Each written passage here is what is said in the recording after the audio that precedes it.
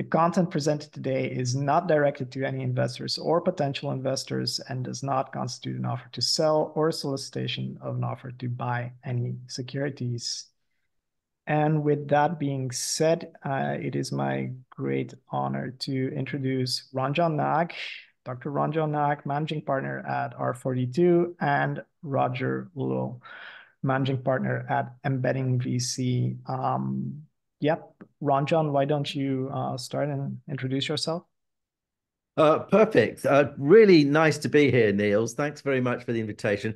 My name's Ronjon Nag. I really have three personas. I'm an investor. Um, I'm a teacher. I teach AI and longevity science at Stanford University. And I'm an inventor. So I've been inventing things for really 40 years. My first AI system was 40 years ago, and I've sold one company, Motorola, one to BlackBerry, one to Apple. So the most prominent companies in mobile the last 40 years. I'll stop there. Thank you. Thank you so much, Ronjon. Roger, why don't you go ahead and start introducing yourself? Hi, everyone. Nice to meet you. And my name is Roger. I'm manager of Embedding VC. So I'm a AI operator to investors. I've been working on AI entire my career. Got my PhD on machine learning in 2011 before AI was cool.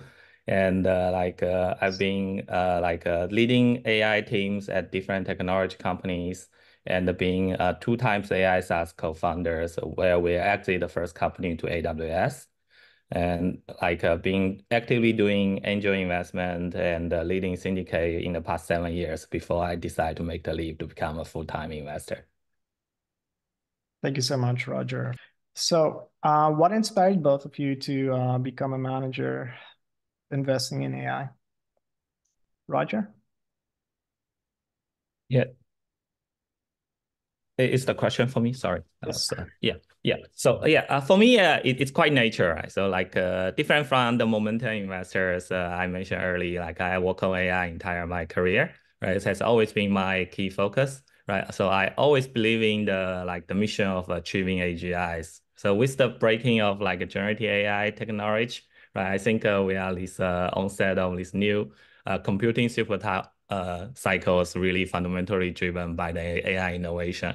Right. So then next come to the question why do I want to be a professional fund managers instead of just doing angel investment? So overall, I found that I really enjoy working with investors, supporting them in their journey. And with the experience I've gained last 2 decades, I would like to give back and supporting a next generation of entrepreneurs in building the exciting companies. I see. Ronjon, you mentioned you have multiple personas. How did your AI investor persona come to be? Well, after being an entrepreneur for many years, and my first AI system was in '83, and Roger, I beat you. My PhD was in '88. So we not that we're competitive, of course, but I was doing a lot of angel investing. So I've invested about 60 companies, and then there's a program at Stanford where you can go back to university, and after a 30-year career, and you can take courses with a 20-year-old. So I did all my biology courses there and my medicine courses there. And the idea is, what are you going to do for the next 30 years? Because I believe we're going to live till 120. Our kids will live to 150.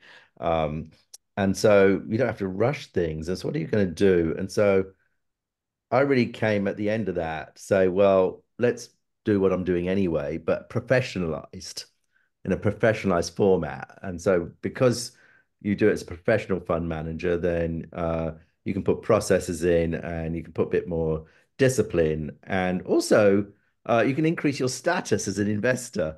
Right. Turns out if you're just Ron John, you're up kind of like there's a hierarchy of investors, and Ron John is at the bottom, and then it goes a little bit higher to MIT Angels. But as soon as you have your own firm, even if it's just you, you can actually make a little bit more of an impact. People listen to you a bit more. That was a dynamic, and then I could help the companies more. I could Right. write bigger checks. give them more status. I could lead a deal versus an individual, even though it's really the same person.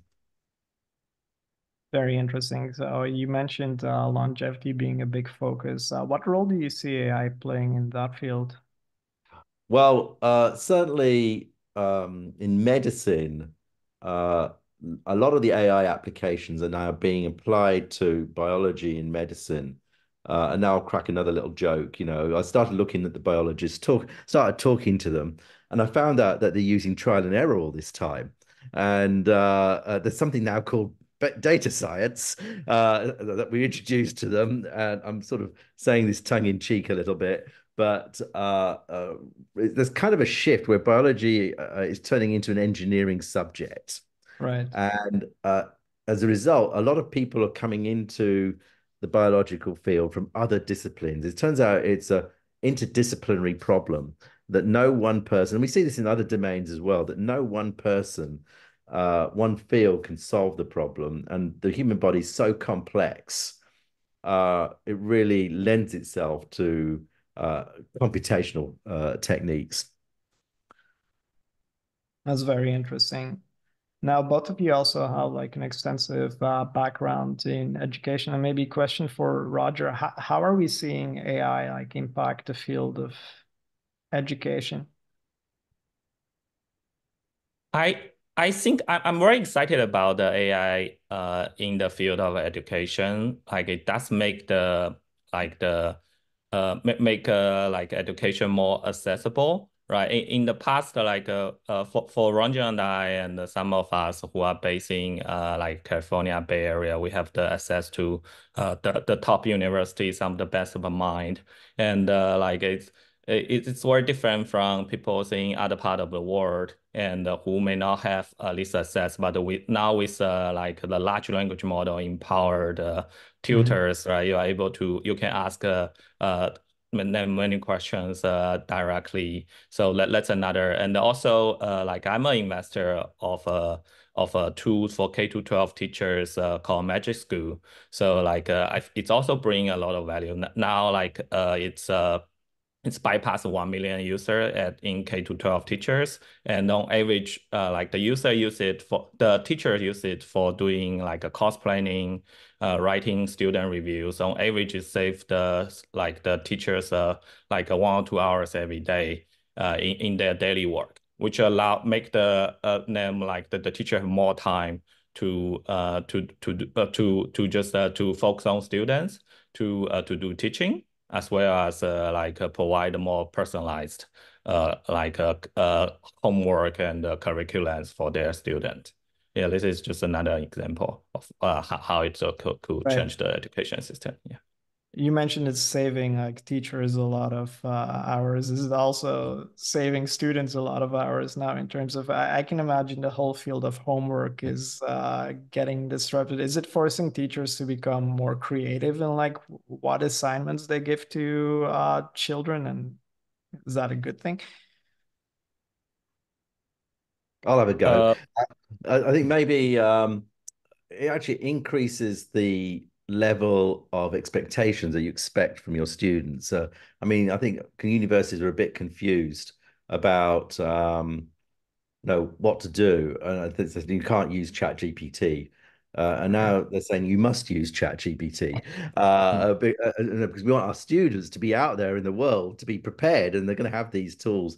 It's a bit like the pocket calculator when that came out. Right.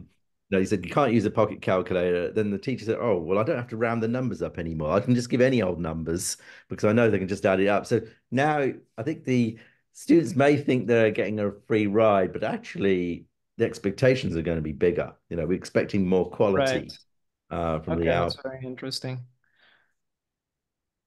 Another thing. Certainly, my classes, I say they should use it. They should use it, but then tell me they're using it as well. I think another year or two, we won't need to have them declare that because we'll just assume they're using it, just like we assume they're using Google and not going to the library. Right. Is it fair to say that we're in like a huge transition period in terms of how we're viewing AI and like the expectations of the roles it plays in society? Well, I think this is the key question, and I'd be interested in Roger's viewpoint. is this simply an extension of the Industrial Revolution going back decades or even a century? And this is the latest thing. Maybe it was the iPhone a few years ago and the internet a few years before that, and this is just another one. Or is this a dramatic change? Is this clearly an inflection point?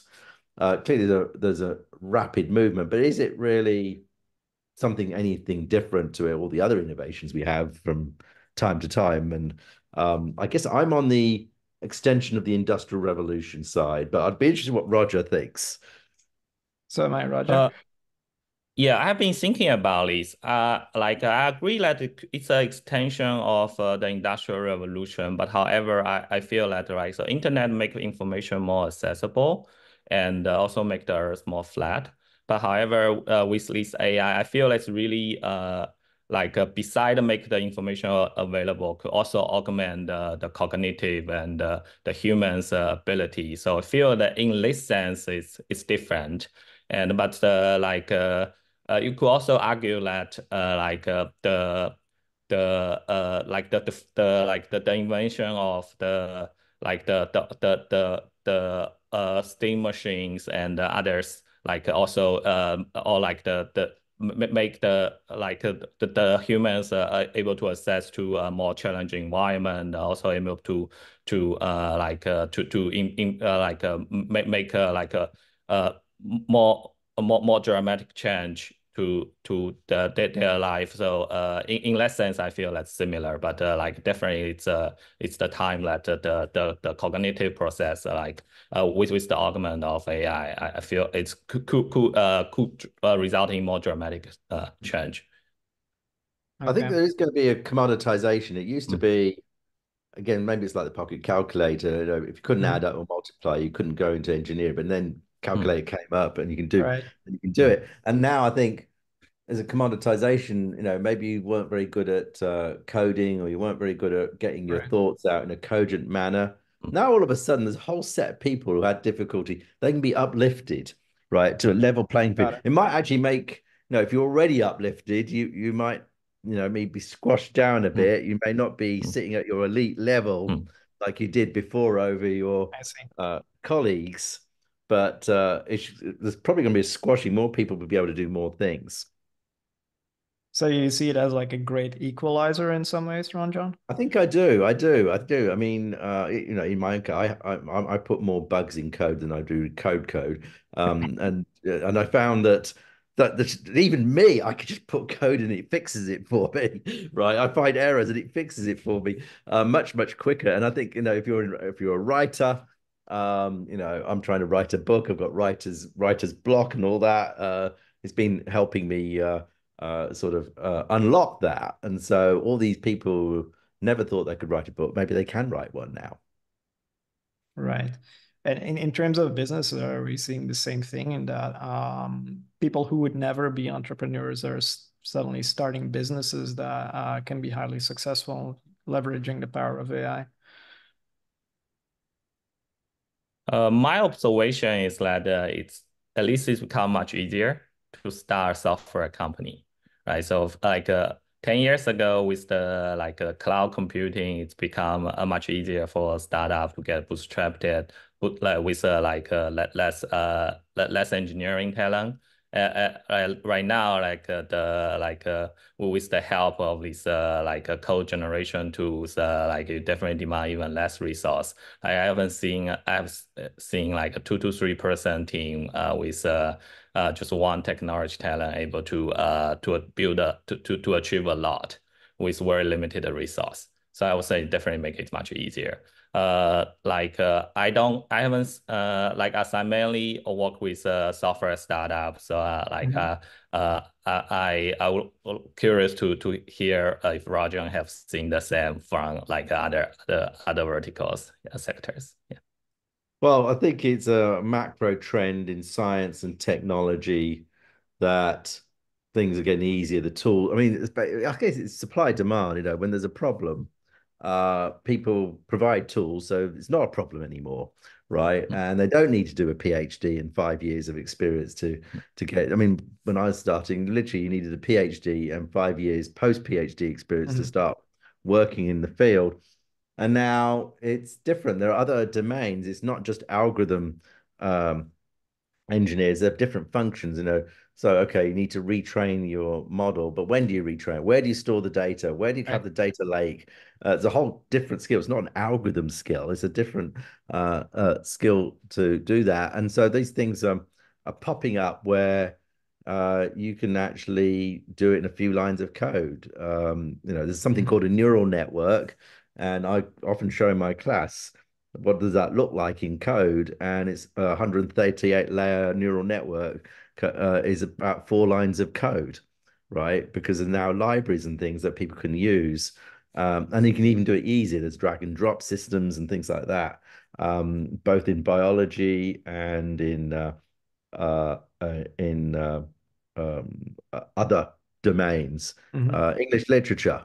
I mean, at Stanford, pretty much every department is looking at AI. The law department's looking at AI. Anthropology department, English literature. Is Francis Bacon the same as William Shakespeare? Is that the same person? It used to be a scholar who'd Right. have to read both texts and try and figure it out. Don't need to do that anymore. You can have a machine read it for you and give you the statistical analysis.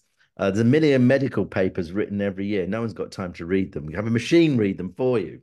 Right. Everything's moving at breakneck speed.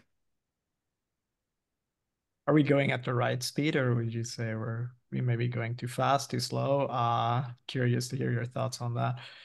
Yeah, well, I think that's what people are worried about. They're moving Yeah. too quickly. I mean, basically, you cannot. Are we going at the right speed? Well, you cannot stop progress. And so a lot of these things that say, oh, let's slow down. You can't slow down. People will just do it. It's not practical and pragmatic to say, maybe you can regulate 4 or 5 big tech companies, but you can't regulate the world. And so what will happen, anything that's possible will be done. That's my belief, whether you have any uh, efforts to slow things down or not. What you do need, I think, is education. Education where everyone can have uh, a grounding. And I spend a lot of my time thinking about that, not for altruistic reasons. It's much more efficient for me to interact with 100 people at the same time, like a session like this, Right. and say, let's look at the vocabulary. What does this mean? What people say, oh, we don't know how it works. Well, we do know how it works. It's not my fault the human brain can't handle 175 billion parameters. We can actually unwrap it and get all the parameters. And I'll stop there for a second. Roger, if you wanna cut in here. I don't have much to add. Yeah. Okay. I think Okay. Rajan gave a really good answer. Yeah. Okay, so yeah, but briefly touching on the flip side of this, right? AI as a great equalizer or AI as like future job losses. What can people do to try and like mitigate that and try and prevent getting replaced by a machine, more or less? Or Well, I think that the standard thing is you grab the bull by the horns and not bury your head in the sand and learn what AI can do. And you're using AI.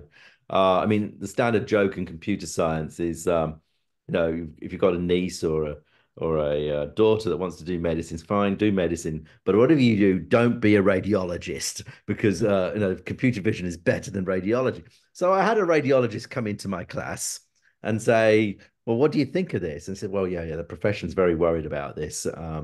But you know what? Play it forward 10 years. Those of us who grab the tools yeah, will make our medical colleagues in adjacent disciplines look like witch doctors because we will have the tools and we'll be superhuman, right? Now, those of us who don't grab the tools, yes, could be run over. So that's the usual thinking is how to stay ahead, stay educated, and be part of the revolution. But it's nothing new. The internet, you have to know what that was. Mobile phones, have to know what that was. I don't see right. anything specific about this. So we're joined by a lot of fund managers today. The two of you are obviously quite established in your careers. in the AI field. What can like new and emerging managers who are looking at this field do to like get started really? Like, do you have some general advice for new entrants? I'll let Roger take. I've been nattering on. I'll let Roger answer this one first. I would say still focus on your value add and differentiators. Like I assume most of the audience today are early stage investors. So for early stage investors, still fall back to the proprietary or like for early stage, right? Your network. Low thing doesn't change, right? So we see it's a network business. And then like what you can work out is really focus on the value add and differentiator and build connections with funder and supporting them. There's one thing like because AI is a very fast moving field. Like I think it's also important to be a good technologist and to focus on to have a vision on what's the future look like. So it can help you identify the diamonds in the startup space. Yeah. Very interesting. Ronjon? Yeah, I mean, I think show up to things. I mean, this is a great event. Pretty much, depending where you are, in the Bay Area, is pretty much an event almost every day, every night. If you're not in the Bay Area, then there's webinars, seminars.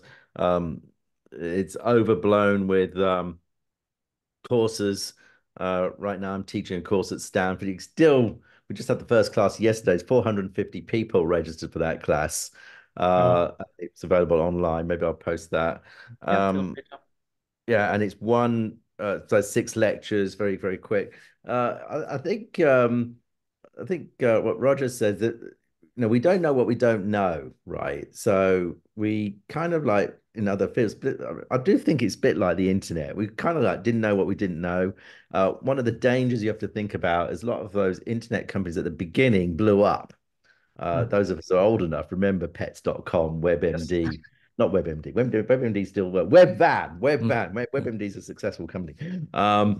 Yeah, those concepts exist today, right? As successful companies as Chewy.com and the like. And so what we have to think about is what are the latent strengths of companies today that you would invest in Mhm. so it doesn't become a pets.com, but does become an Amazon.com. All right. Um, and my intuition is proprietary data. The second one is sort of a unique application, not so much of it. There's probably a lot sort of crowded space of um, various kind of chatbotty type things. But can you actually find, like, I think we heard talk about the teaching thing. Maybe there's a vertical there that you can look at, and Mhm. then either you have experience that vertical, or you get expertise in that vertical, Right. through one way or another. Um, and then I think there's probably, I mean, I no, I sort of tend to work in the Bay Area and the UK. I'm British, as you can probably tell, but I think there's good ideas everywhere. The laws of physics are Right. exactly the same in Dhaka, Bangladesh, as they are in Palo Alto. And no, so I'm a highly unsnobbish people, even though I'm a person, even though I teach at Stanford and the like, that these tools are available to anybody around the world. Right. And so there might be some cost advantages in other areas, but no, the markets are still here in the US, maybe China, to look at. I'll stop So, there. yeah, no, that's a great answer. And it ties into a question we have from the chat. Adrian Wong is asking, so when you're conducting early screening and due diligence on AI startups, like what do you focus on and what do you evaluate first? All right. I can Oh, answer this. go ahead, Roger. Oh, Go great, ahead. Roger. Yeah. So it still go back to because we are doing early stage, right? So it's still mainly like evaluating the funders, the evaluating the funders vision and with funder have a good funder market fit. And also like thinking more strategically about like the space the funder picking, and if it's like like if it fit with the uh if it's like is it because like this is like everyone is adopting AI, right? So like when like every company we become an AI company, but however like what will be the startups key advantage mode, right? Startups move fast, move much faster. And so if there's a good team which can deliver move fast, as well as like focus on sectors where like incumbents cannot move very fast, and like where a startup will have a key advantage. Then the others are like a more like a case by case, like a checklist need to fulfill, yeah, to make the decision. Got it. Ronjon, what's your take? Yeah, I think there's an arc of a discussion with a founder. I'm always sort of saying, first of all, what's the product? Why is this different? What is the moat that you can provide? The moat could be a proprietary data set. It could be access to a particular market segment. Who are you? You know, are you new to the space? What is your advantage? Have you sort of used a tool that's out there? In which case, why can't someone else do that? Right. Or have you built it from scratch? In which case, that sounds expensive, right? But there's no right answer. But we, as an investor, as a evaluator, you want to probably try and find out what the answer is. And then thirdly, you know, where have you come from, right? What's the team background come from? And as again, I'm not a snob, you know, basically, clearly, sometimes it's helpful that they've had a strong academic PhD background and been writing algorithms for years. Sometimes it doesn't matter. I mean, I know how to drive a car. I don't know how to build a car, but I Right. can drive it safely and I can get from A to B, and my passengers are very, very comfortable. And so you have to sort of analyze the problem in that way. And the fourth thing is thinking about, okay, what's the final arc is what's the um, uh, potential return on investment, and it goes up and down. I've seen Mhm. great. I've seen you've got to do a calculation on what you think the return on investment be vis-a-vis the valuation of the company. So some companies have no revenues, Right. right? Yeah. And then people will argue, well, yeah, but I've got eyeballs and I could charge if I wanted to, but I don't because and so my valuation's in that metric. Some people said, well, okay, I've got this amount of revenues, got this amount of profits if I have profits, and then you get to more of a financial metric. He said, well, really, I don't care. Oh, it happens to be okay AI, but that's incidental, right? You're just making boatloads of money Yeah. and it costing you this amount to get that money. And so you've got to see which bucket they're in. So that's how I think in analyzing companies. And there's no real right answer. Bottom line, can I actually add value? Can I actually work with the founders? Do we get on with each other? Often you don't know until after you start working, but being able to sometimes it's like they call it a Myers-Briggs personality test. The Right. guy might be brilliant, but they don't like my style where I'm talking while I'm thinking. A lot of people think first and then talk. And when you clash those people together, they don't get on very well, Yeah, even though it can happen. they're brilliant. There's a lot in that answer that I could hone in on.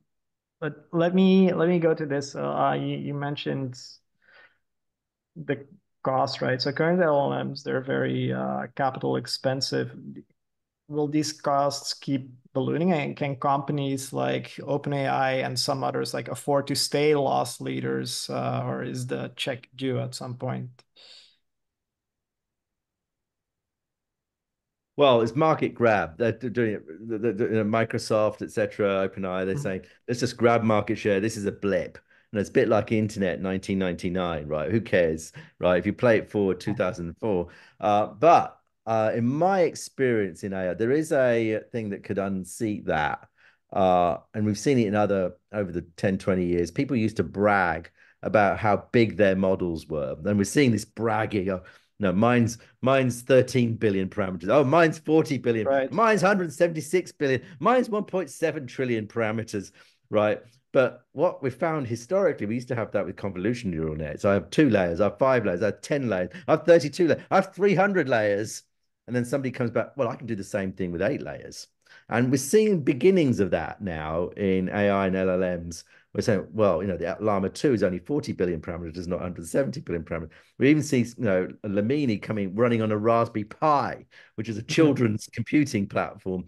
And when we don't have, certainly in academia, we don't have the computing power that Google has, we become cleverer, right? We start writing in assembler. We start thinking, well, do we need 176 billion? No, maybe we can do, no, a lot of these mean a zero. We don't need to store them all. We don't need to compute them. You start becoming cleverer, and necessity becomes the mother of invention. And then you say, well, what are you guys, why are you doing 10 to the 36 flops to compute this? I can do it on my laptop, right? Because I've thought, and I think there is that trend sort of happening now. Okay. Roger, are you also seeing this like less is more trend or a trend of like optimization in AI? Yeah, I think there are two forces, right? So beside the optimizations, right? So like I mentioned, we're also in like a computing cycles, and like a GPU is getting faster and cheaper, right? So it's it's outside outlaw the like it's go faster than the Moore's law. So we will see the computation cost dropping down dramatically as well. Also, so let's like these laws less famous, named by after like a Jason of NVIDIA called Huang's law. So you can Google that. And beside that, I think like one example was which Roger mentioned. Like I was the early employee of Snapchat. I helped build its AI machine learning team. Like Snapchat was mainly doing video messaging, so video was so expensive, the company was losing a lot of money. So like there are people be pessimistic about this for several years. So there's no way for like a video company to earn money. Like YouTube was the same, like keep losing money, but until now, like you can see, TikTok is like a massive successful company. So YouTube is printing a lot of money. So we definitely see the technology advance and reduce the cost. Yeah, on doing it. Okay, interesting. Yeah, it's not too dissimilar to a lot of things in venture, right? Where as Ronjon mentioned, it's a land grab, and if you can hold on to your land, you can win very big. Speaking of like another thing in your answer previously, Ronjon, was the concept of moats. A lot of the companies we were seeing pop up today are like wrappers, right? That are heavily reliant on Chat GPT and other larger companies. Are those like very investable to you, or is there a lack of moat there? I wouldn't say they're uninvestable. I mean, who commoditizes who is the question. Right. Right. So you could say, well, I've got a wrapper. It's OpenAI today. Tomorrow it's Llama 2. Somebody the day after it's Anthropic, and let them fight it out, and they drive the price down for those. And it sounds expensive now, but keeps the price low because anyone who starts to charge more becomes uncompetitive. Or it's the other way around. The biggest, the best, the baddest LLM model. And by the way, we're just talking LLMs right now, which is, we're fixated on language, right? And there are other modes of AI. There's pictures and there's sound. There's sort of interpretation. There's emotion. It's there. So I think you really have to think for yourself, and you might have to, just like invention, that's not unusual. You might have to be contrarian. There'll be a lot of people saying, why are you being so stupid investing in a wrapper company that wraps on something else?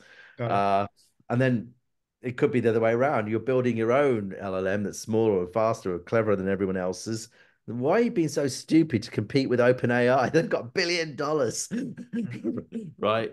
But I'm no, the bigger they are, the harder they fall. A lot of it is hustling, and just like in every other business, ducking and diving, establishing more partnerships than anyone else. If you're nicer than anyone else, if you're not if you're not mean, you might get more customers. There's sort of a counterbalancing effect. Right. Roger, anything you'd like to add to that? Yeah, I think Rajan's answer resonate with me a lot, right? So the beside the look at technology, I feel that the OMO is the new mode, like a focus on network effect, your product, and like your distributions, your brandings. Those will gradually company building is hard. I think people underestimate how hard it is to build a company, right? OpenAI is a superpower now, but with its scale, Right. so it's hard to maintain the speed or the momentum it could possibly have, and then focus on this. And if you win the customer, you win the distribution, you have the data. And as LLM become more commodity, right? Open source is moving extremely fast, and so like the company could even establish their technology mode in the future. Ronjon, you mentioned that yeah, we are hyper focused on LLMs at the moment, and like LLMs definitely last year had their moment in the sun of like, oh, this works, and people immediately started using it, right? What other AI-based technologies do you foresee in like the next, I don't know, 5 years, surprise us with like similar oh wow moments? Yeah, I think it's in the sensor area, robotics area, that's just beginning to pop up now. Just seeing a few articles. Elon Musk has got his robot, and historically that's been a difficult space. Right. iRobot stock I think was down 34% a couple of days. Was it yesterday or today? I can't remember. Mm. And it is really finding the next generation of human machine interfaces that are going to, so it's more hardware centric and the like. So people are right now saying, well, hardware is hard. People don't know what to do with these robots. Is it consumer robot? Is it manufacturing robots? But in the end, my vision, why am I interested in AI? Well, really, it's Star Trek. Those of a certain generation. I said, well, why are you even an engineer if you didn't watch Star Trek? Because that's what inspired me. And of course, there's a character in Star Trek: The Next Generation, called Data, who's an android who was forever asking himself why wasn't he human? And a lot of people ask me, well, Ronjon, why do you want to even build that? Why do you even want to do that? What purpose is that? I think you don't know what you don't know, but if you had one that was as good as us, they call this strong AI, artificial general intelligence, where it's as good as a human. By the way, the actual definition of AI was really human-like performance. So actually, nothing we see today actually is defined by AI, by the original definition, but we've now renamed what AI means as anything with a formula at this point. And so I think really, can we get there the next 5-10 years into physical interaction? There's a robot called Kismet, done by Rodney Brooks at MIT about 20 years ago. He believed you really couldn't get real intelligence unless you had something that could move and touch and feel, right? So we've still got a machine in a box. An LLM is still in a box. It's not touching, it's not moving. And so really maybe we need to go back to that original concept. That's great. Roger, same question for you. Are there any like things that you think will wow us in the next 5 years? Yeah, as a software investor, I also agree that hardware is hard, but I do keep a close attention to the hardware like a progress, which is finally the lead to a lot of these advancements in AI. Right? The embodiment Roger mentioned is something I think interesting. I'm also very excited, even though I don't know it well about the advancement on the in the like biomedical side. AlphaFold seem to be another like breakthrough, which are like under the attention or like or like compared to large language model, so like will have like not getting the same public attention as as it's supposed to, and all these foundation model like for other field it's also exciting things to look at, but the data will be much harder to capture. It might take a few years, but as people see the powerfulness of it, on the language side, I believe there will be like ambitious entrepreneurs or companies are going to fund some of this work. Okay, you mentioned biomedical, and we do have a number of questions about that in the chat. One is coming from Haas. A question on longevity. Why are we all of a sudden believers in longevity? Why now? Dietary habits as well as social habits are, for his opinion, probably the worst on average today than 50 years back. What makes you confident that we are prolonging our lives from this point onward? I guess that's for me, is it? Well, probably because I'm voting with my feet and my dollars. I think I'm voting with my feet. So certainly the average age of death statistically has actually declined. It used to be 78 and now it's 76. However, there's more people hitting the age of 100 than ever before. Some of that, the low-hanging fruit's been done, sewage, antibiotics, easy medicine, access to medicine. A lot of it's social, access to medicine, but how much does it cost? The next step is, I think with diet and exercise, we kind of all know what we need to do. We can add another 10, 20 years. Right. That gets you to probably 80 to 100, more certain to get 100. The oldest living person is now 117. Oldest living person who ever lived was 122. So there's a lot of biological phenomena. They sort of terminate 115, 116 or so. We're going to need something radically different. And there are a few concepts that have come out in the last 2 or 3 years. Last 10 or 20 years, which make us think that we can change things. There's something called epigenetic reprogramming. We can change the age of a cell by changing just 4 factors from its current age to an early age. There is these senescent cells, these old cells that become older and older. We can try and remove those, and it turns out people actually become quicker, faster, stronger. But can we do that on a mass scale? Well, we have new tools available to us. I'm actually personally working on a vaccine. And you might say, what? A vaccine for what? Well, I'm working on a vaccine for aging. And old science was using the immune system. New science, we've got gene editing. We've got computational drug discovery. We've got epigenetic reprogramming. Right. So there's a lot more tools we have available, but you have to put the vision out there.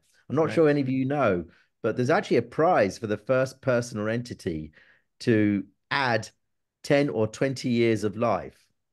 And the prize is $101 million for anyone who can do that.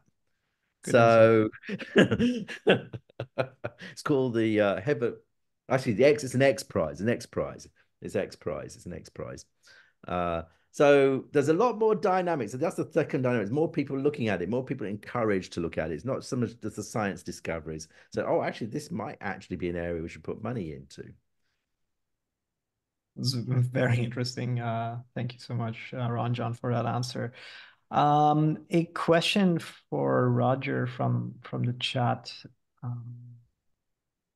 Any tips for people who want to make the jump from tech to VC, as you did?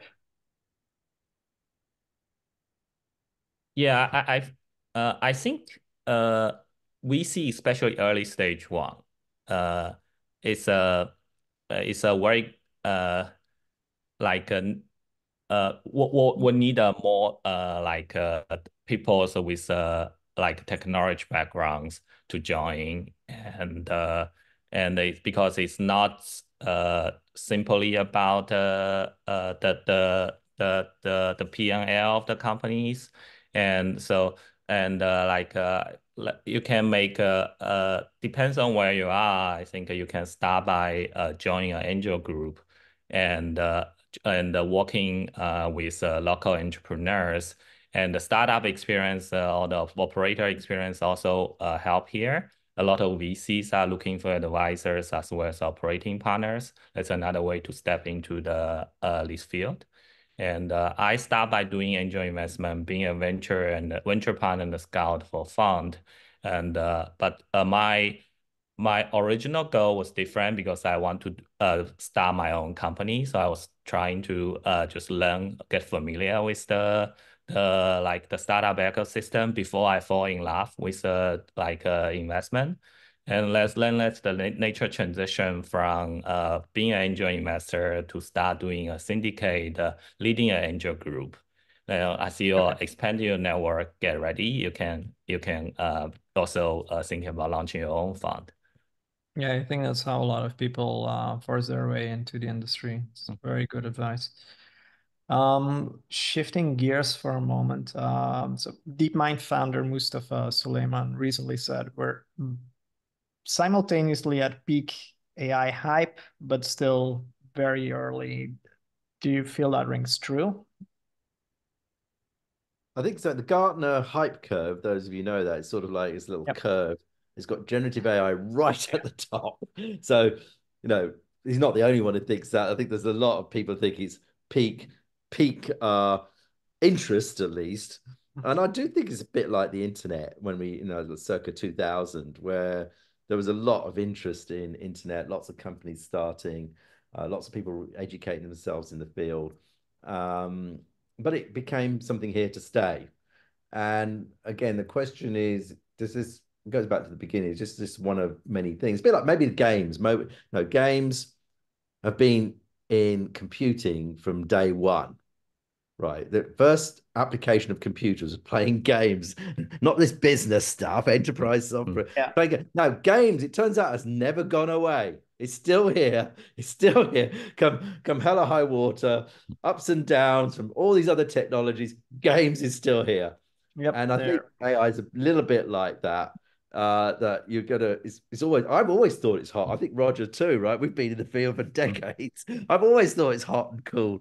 So I don't, okay, people say, oh, it's hot now. The difference now, it's mainstream. People go on to ChatGPT and say, what, you mean I can write in English? I can do that, right? So it may be a false sense of complacency, because as you sort of double click is a lot more, you have to do a lot more, but it has commoditized it. So more people can work on it, and we should get 1 million new companies out of this. Mobile app store. I invented the first mobile app store. I feel proud. I probably generated 10 million engineering jobs, 1 million new companies, not me by myself, but the concept. I think that's what AI is going to do. We might get 1 million new companies in different areas. It might be two-man shops. It might be, sophisticated, big techie type companies. So that's what I think. Roger, anything you'd like to add there? It's very hard to comment on this without knowing the full context. It's interesting that I recently started reading Mustafa's book, The Coming Wave, right? So I only finished the first few chapters. He's been he expressed like how surprised he see the technology moving. He also expressed concern. If I have to, just by looking at his what he meant by we are at the peak of AI hype, it probably means the money's being, or like the public attention being put on the AI, right? So like the $50 billion was invested last year in AI on generative AI startup. But it's as Roger mentioned, look at the Gartner's curve. Company building is hard. It may take another 2 to 3 years for the really killer app to be used, or get into the mainstream. So this is like, if from the short term view, AI is hype, but from the long term view, they still have a long way to go. So we have a really long runway. Yeah. zooming out here for a moment, every bubble has like its picks and shovels, right? What are the picks and shovels of AI? Well, I think certainly right now today chips, right, is the Mhm. whether that will stay the same is another question. Like my other comment, people just figure out how to run it. I know Intel has ambitions, just run it on your laptop, you know. Um, the other components is data management tools, right? As we know, you can collect data, but cleaning the data is a real pain. In being able to do that, and then education. You know, I'm voting my fee. I don't do it for more for altruistic purposes rather than money making. But there's a whole set of loads and loads of courses. Universities, pretty much every university is beefing up their enrollment for data science, computer science. Sometimes they have an artificial intelligence course. Right. That's big. No, so you can picks and shovels teach people how to do it instead of doing it. Uh, so there's a sort of a rhyme there, of course, that's rather negative, but it's okay. Yeah, that sort of ties into another question I had, like to piggyback on what you said, like, oh, anyone can write English now. That also enables some stuff like scamming being more prevalent and so on. So we're also, I guess, seeing like a whole industry pop up around companies that are trying to mitigate some of the externalities about AI. Are those things you are looking at, or? Well, there's a mini industry of companies who are and labs, companies, universities, even in government entities who are trying to uh, look at that space, and it's a bit like an arms race, really. Just like in anything, we've had spam before. That's nothing new, No. right? And just like it's nothing new, there's an arms race to control it. A whole set of tools, a whole set of people trying to do intrusion detectors, trying to find signatures of is it a good guy or a bad guy. The problem is you stop everything, you stop the good guys too, right? Right. You stop getting email. You can go on your email and do increase your spam filter. Then all of a sudden you find well you're not getting any email from your friends either. Where did everyone go? It's the same dynamic. Okay. Roger, Yes. So for me, I try to prioritize on a few areas I know better, such as like cybersecurity or the privacy side things. Of course, there are many other areas which are also very interesting. I feel that like yeah. okay. Very interesting. Let me look at the chat for the most upvoted question. It's a question for Ronjon. What are the big themes currently in longevity, neuroscience, mind body, integrative medicine, and human science that you think will define the next 10 years? That's a handful. Well, you should actually. I think. Well, I was at the Stanford Big Ideas in Medicine conference. I was talking there last year where I introduced the concept of an aging vaccine. So that's one idea. Other idea was the concept uh, of diagnostics, prevention before. Now, can you predict disease before you get the disease? It turns out a Right. lot of things. If we can actually catch it early, then we can actually stop it. So there's a whole set of I had the Grail test. There's a trial going on. It's normally $950, but the trial you can apply to, I think, Google the Pathfinder project, and it's a test that tests 50 cancers all at the same time. And if you can actually catch a cancer early, then it can solve. So the whole diagnostics area can sort of just stop you making unforced errors, i.e., getting a disease what you're not supposed to. The third thing I think is changing old cells into young cells. That's more cutting edge. You know, that's we've shown it in at the cell level. We've shown it in mice. Will it work in humans? We don't know. The fourth thing is, but there is $3 billion at Altos Labs trying to figure that out, as well as a number of other companies, Turn Bio, which we are in, and a number of other companies that look in that whole area. And then what we the next thing is basically gene editing. right? Right now, the dirty secret of gene editing is you can really only edit one gene.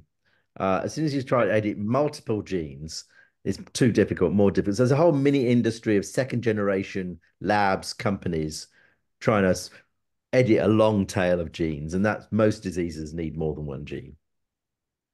Okay, we've almost hit the top of the hour, and I want to be mindful of everyone's time. Maybe as a closing question, as mentioned, we have a lot of new managers here. What's some closing advice you'd have for people who want to start a fund in AI today? Start investing your own money a little bit. I mean, there are crowdfunding portals, uh, 10 companies, maybe, as little as $1,000 each. If you're not that, you can actually do that and try and get a feel what investing feels like. And just cut your budget, whatever it is, whether it's 10K or 100K or a million to, 5, 10 companies, and then you start interacting. Awesome. Roger?